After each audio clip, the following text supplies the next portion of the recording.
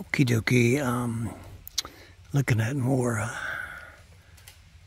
Lycoperdon pyriforme, and it's been very dry, so they do not look happy. They're also quite old as far as that goes. But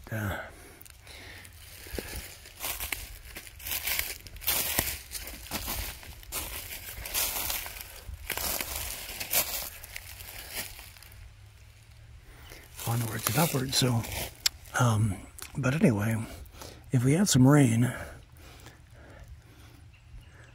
and they were white on the inside, they're very desiccated. This separating here is not normal, but a little bit of rain and white on the inside means that they could be harvested, and they make a passable edible mushroom too. So that's my point of view. Kind of like potatoes if you put them in a stew or something like that. So anyway, there you go, Lycoperdon pyriforme, and that is either the old stump mushroom or the stump mushroom or stump puffball mushroom.